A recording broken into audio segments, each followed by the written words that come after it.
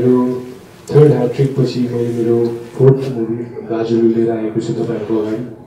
र म आशा यही राख्छु कि तपाईँलाई यो मुभी पनि त्यसरी नै मन पराइदिनुहुन्छ र त्यसरी नै तपाईँले अहिलेसम्म मेरो जुन यो गेममा सपोर्ट गर्दै आउनुभएको छ त्यही नै म आशा गर्छु बिकज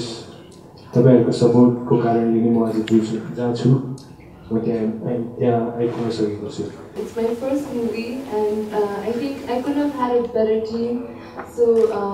मेरो सबै गाजलु टिमलाई थ्याङ्क यू भन्न चाहन्छु किनकि उहाँले गर्दा मेरो यो फर्स्ट डेब्यू एकदमै सजिलो भयो अनि मेरो सबै को एक्टर्सहरू and everybody involved in this film. I feel very blessed to have had this opportunity. गाजलु चाहिँ एउटा फ्रेन्डसिपको मुभी हो हैन. एउटा साथीहरूको बन्डिङ साथीहरूमा एकअर्काको इम्पोर्टेन्स प्लस अब कुमारीको स्टोरी छ होइन एउटा एक्स कुमारीको स्टोरी छ या एउटा हामीले मेबी नेपाली मुभी इन्डस्ट्रीको लागि एउटा नयाँ ट्राई पनि गरेको छौँ मुभीबाट एउटा राम्रो आउटपुट दिन खोजेको छौँ हामीले. आई होप तपाईँहरूले ट्रेलर पनि मन पराइदिनु भयो होला र सँगसँगै मुभी पनि मन पराउनुहुन्छ भनेर आशा राखेको छु र हामीलाई हाम्रो मुभीलाई यसरी नै सपोर्ट गरिदिनु होला. यसरी नै तपाईँहरूको सपोर्ट भइरह्यो भने हामी अवश्य पनि राम्रो गर्नेछौँ र अगाडि बढ्नेछौँ भन्न चाहन्छु. अनमोल यो नयाँ गेटअप विषयमा के भन्नु कस्तो हो यो चेन्ज गर्नुभएको छ कपाल? यो चाहिँ खासै मेरो एउटा फ्युचर प्रोजेक्टको लागि हो. अहिले नै मैले नाम चाहिँ भनिहाल्नु मिल्दैन किन भन्दाखेरि मेरो अग्रिमेन्टहरू भएको छैन तर यो चाहिँ मैले लुक्स एक्सपेरिमेन्ट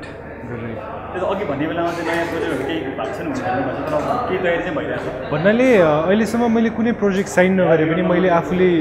चाहिँ एउटा फ्युचर क्यारेक्टरको लागि चाहिँ एउटा सोच. अनमोलको चाहिँ फिल्म रिलिज हुन्छ नि फिल्म रिलिज भइरहँदाखेरि फिमेल क्यारेक्टरसँग उसको नाम जोडिरहेको हुन्छ सायद जेरीमा आनासँग होस् यतिखेर सेक्सन गरिरहेको छ कस्तो लाग्छ के हो यो आफूले चलाउने चाहिँ हल्ला हो कि के हो? होइन खासै यो चाहिँ आफै त्यो हल्ला आइपुग्छ होइन त्यो चाहिँ मलाई जहाँसम्म लाग्छ this is how so business जस्तो लाग्छ तर त्यो चिजहरू सुन्दाखेरि मलाई हाँसी उठ्छ. यतिखेर चलचित्र उद्योगमा चाहिँ अनमोलमाथि चाहिँ करोडौँ लगानी गर्ने निर्माता छैन उसले गरिरहेछ. अनमोलमाथि धेरै रिस्क पनि छ के लाग्छ किनभने इन्डिया चलचित्र त हिट भयो अब यो गाजलुमा पनि करोडौँ लगानी भएको छ के होला यो प्रोजेक्ट चाहिँ? मलाई डेफिनेटली गाजलुमा पनि म इक्वली नै कन्फिडेन्ट छु किन भन्दाखेरि मैले चाहिँ स्क्रिप्ट पढेदेखि नै मलाई चाहिँ जबसम्म एउटा प्रोजेक्टमा कन्फिडेन्ट हुँदैन म गर्दिनँ र मलाई लाग्छ गाजलुले पनि जसरी अहिलेसम्म मेरो 3टा मुभिजले सबैको मन जित्न सफल भयो त्यसरी नै डेफिनेटली गाजलु पनि सक्सेस हुन्छ जस्तो लाग्छ. के छ खास गाजलुभित्र अरू पनि तपाईँको होस्टेलकै टिम पनि देखिएको छ बढी हाइलाइट तपाईँ हुनुहुन्छ नि खास के छ जस्तो? गाजलु चाहिँ एउटा अर्डिनरी गाईको मैले चाहिँ एउटा फिल्म मेकरको एउटा रोल गरेको छु र जस्तै मेरो को एक्टर सृष्टिले चाहिँ एउटा कुमारीको रोल गरेको छ. यो चाहिँ एउटा नर्मल ह्युमन बिङ र एउटा लिभिङ गडेसको कन्फ्लिक्ट र एउटा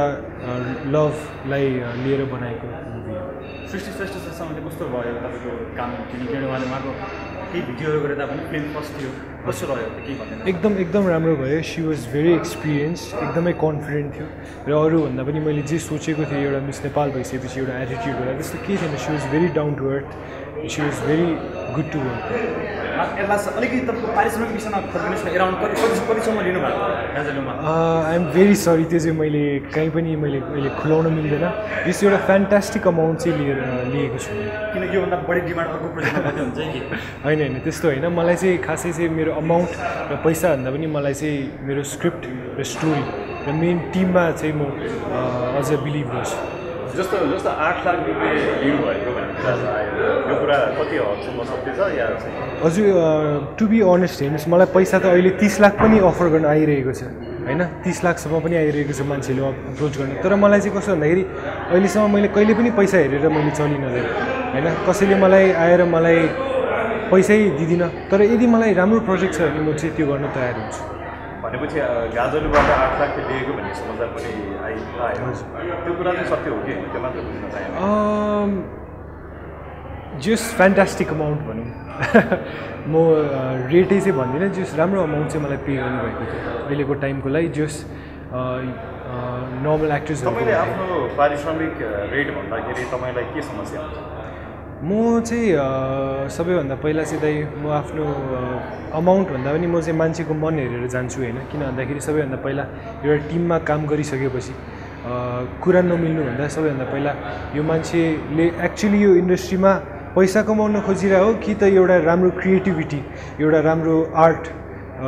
लिएर आउन खोजिरहेको इन्डस्ट्रीमा म चाहिँ त्यो अनुसार त्यो बेसिसमा म जज गर्छु त्यतिखेर चलचित्र ड्रिम्सको सफलतामा चाहिँ सबैले अनमोल नै हो ड्रिम सफल हुन भनिरहेका छन् यो कुरा स्वीकार्नुहुन्छ होइन म मात्रै चाहिँ होइन मलाई लाग्छ इन्टायर टिमको मेरो स्पट बोयदेखि लिएर मेरो डिरेक्टर मेरो ड्याडसम्म किन भन्दाखेरि स्पट बोयले पनि एउटा मिठो चिया बनाएर बिहान लिएर आउँदाखेरि एउटा काम गर्ने एनर्जी लेभल डिफ्रेन्ट हुन्छ र म इन्टायर टिमलाई क्रेडिट दिन चाहन्छु पहिला सुरुमा चाहिँ ड्याडीले डाइरेक्सन गर्ने भन्दाखेरि तपाईँले खेल्न मान्नु भएको थिएन भन्ने कुरा सुना हजुर हजुर के हो यो कुरा सही हो एक्चुअली पहिला अर्कै मुभीको कुरा चलिरहेको थियो जुन चाहिँको स्क्रिप्टहरू गानाहरू मलाई चित्त बुझेको थिएन पछि एउटा टिममा जब मैले गर्ने भइसकेपछि सबै स्क्रिप्टहरू चेन्ज भएर त्यसरी गानाहरू सब मिलाएर त्यसपछि ड्रिम्स बनिएको भनेपछि ड्याडीको कामलाई चाहिँ कसरी लिनुहुन्छ तपाईँले ड्रिम्समा इज भेरी एक्सपिरियन्स्ड अहिले उहाँको यति वर्षको जुन योगदान इन्डस्ट्रीमा छ is a perfect coach for an actor एउटा राम्रो डिरेक्टर एउटा राम्रो सेन्स र एउटा एक्टरलाई एउटा हिरोइजम दिन सक्ने उहाँ नै हो जस्तो लाग्छ श्रीजी के छ गाजलु फर्स्ट मुभी रिलिज लागि तयारी छ प्रोमो रिलिज भयो आज प्रोमो हेरेर कस्तो रेस्पोन्स पाउनु भयो रेस्पोन्स पाउनै बाँकी छ किनकि अब आई थिङ्क मास अडियन्समा चाहिँ आई थिङ्क अब रिलिज हुन्छ होला युट्युबमा मलाई चाहिँ राम्रो लाग्यो सो आई होप कि सबैजनालाई मन परोस् मिस नेपाल 2012 पछि तपाईँको आफ्नो काममा बिजी भइरहनु भएको लाग्छ तर जब तपाईँले एउटा हिन्दी म्युजिक भिडियो गरिसकेपछि मात्रै तपाईँको चर्चा अलिक बढी भयो किन अरू नेपाली कामहरूको त्यति साह्रो केही थिएन अफरहरू होइन आई थिङ्क त्यतिखेर म एक्टिङ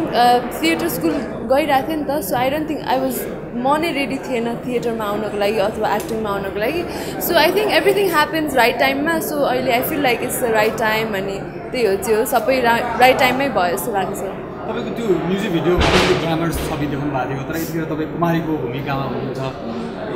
के छ त्यो तपाईँलाई हेरेर डाइरेक्टर सही जजमेन्ट गर्नुभएको छ कि सही क्यारेक्टर छान्नु भएको खै अब त्यो त उहाँहरूलाई नै सोध्नुपर्छ आई बिलिभ उहाँहरू एकदम प्रोफेसनल मान्छेहरू हुन्छ सो आइम स्योर धेरै सोचेर नै डिसाइड गर्नुभयो होला सो या थुप्रै मिस नेपालहरूले नेपाली फिल्ममा एज हिरोइन मैले काम गर्नुभयो